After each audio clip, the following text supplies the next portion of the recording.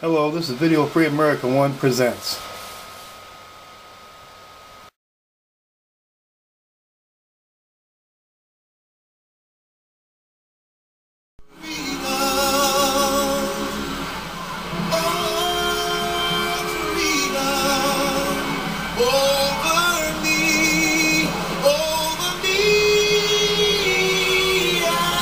But it all started to break. In September of 1955, a weary Rosa Parks, a seamstress active in the NAACP, decided she'd rather Video go Free to America jail 1 than watching give a up her tribute seat to on Martin the Luther King Jr. The one of the finest men that community ever rallied walked the behind her, earth. staging a boycott of the city buses. And I've always said, had we planned it, it wouldn't work. It was spontaneous. It was like spontaneous combustion. It's going to be a short little video here of some of the program. Nothing important. Avenue Baptist Church, Martin Luther King Jr. He was just 26. Just in remembrance of his birthday and his legacy that he left for us. Freedom, equality. Something we're losing right now because of our present regime. That's college. And the worst part is, you voted him in. We need you, sir. He has said that he was reluctant, but not for long. Because as long as you sit in the back, you have a false sense of inferiority. And so long as you let the white man sit in the front and push you back down, he has a false sense of superiority. He accepted this cause because of his own religious belief, his own depth. This is a non-violent protest. We're depending on moral and spiritual forces. He made a central judgment. Increasingly agitated. We need to start doing boycotting too right King now. was arrested twice. Work for them. Why don't it work for us? And then on January 30th, his house was bombed. His wife Coretta and 9-week-old daughter were inside. And he rushed home not knowing whether or not I had been injured or the baby had been injured. So my father said to me, well, Coretta, I came to get you and the baby. And then I said to him, well, Dad, I can't go. I want to stay here with Martin because I feel this is where I should be. But He said, now we just have to keep praying for strength. The strength to keep going in spite of what they're trying to do, to stop us. That was his preachment all the time. We can't stop.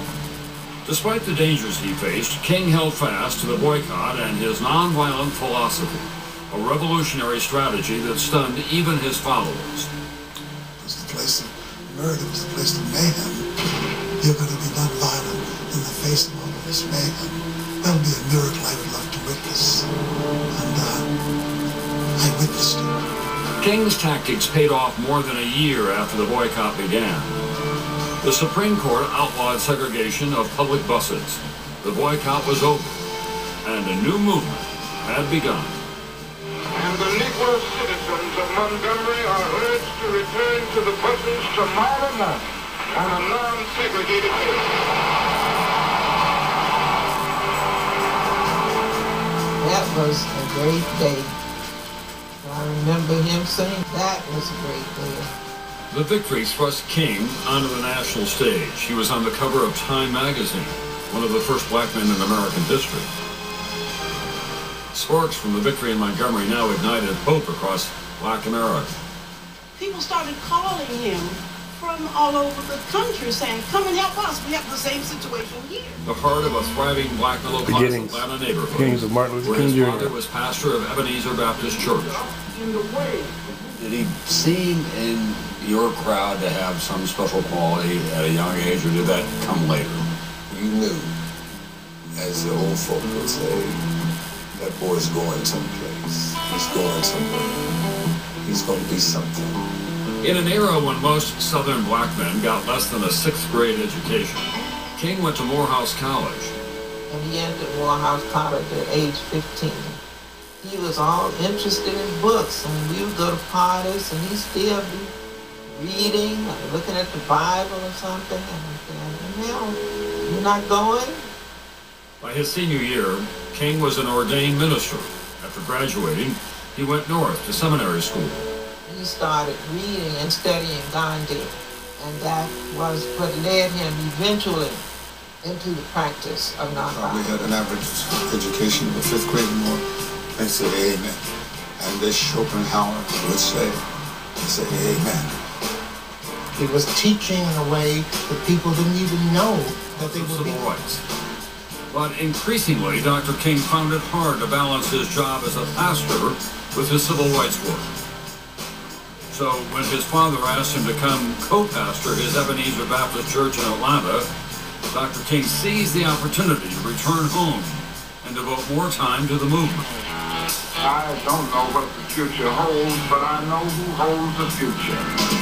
In 1960, the future was at hand. Thank you, Jesus. In February, black college students in Nashville and other southern cities launched a full frontal assault on legal segregation by staging sit-ins at whites-only lunch counters. I'm sorry, our management does not allow us to serve niggers in here. In spite of all of this, I had to keep loving the people who denied me service.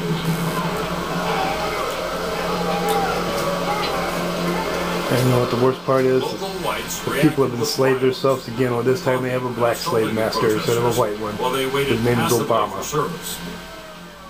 When police did get your rights taken away. to arrest the protesters, it's happening now. Throw them in jail. Sorry. I think the sit-ins served to dramatize the indignities and the injustices which Negro people are facing all over the nation. Without seeking the role, King was becoming the movement's moral leader. He was just sort of the spiritual leader of everything. Gene Roberts was a young journalist the night Martin Luther King came to North Carolina to raise money for the cause. All over the audience, you could see women who were clearly washerwomen and laundresses reaching into their pocketbooks, pulling out their handkerchiefs with knots in them, unknotting the handkerchiefs to contribute to the Civil War. Hello, this is Video Free America 1, and I'm saying thanks for watching and God bless.